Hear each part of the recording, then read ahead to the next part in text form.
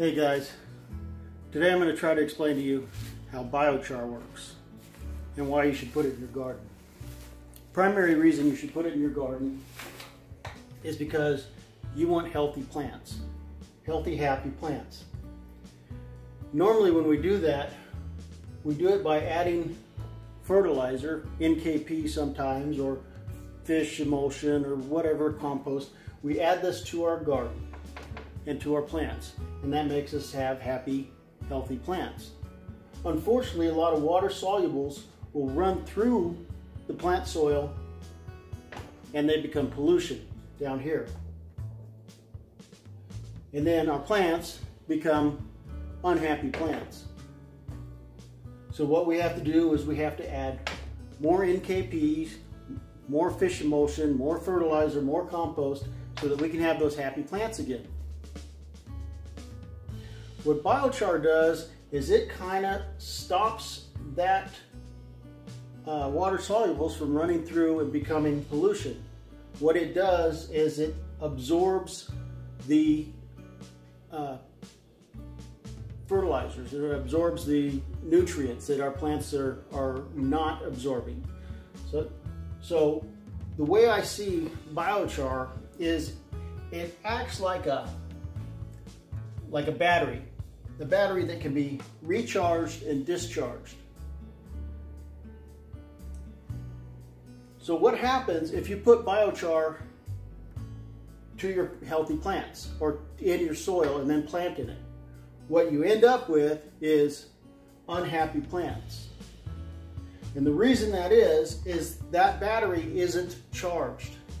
That biochar has not been charged with nutrients. It is an empty battery. And what it does is it sucks the energy out of the soil, and you have those unhappy plants, and it begins to charge itself with those nutrients, the nitrogen and things like that your plants need to be healthy, happy plants. So what do?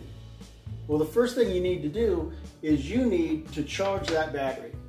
You need to take that fish emulsion or your NKPs and charge that battery up.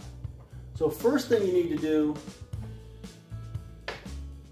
is add your fertilizer to your biochar. And the way that I do it, and a lot of people do it, is, for instance, I'll use chicken manure.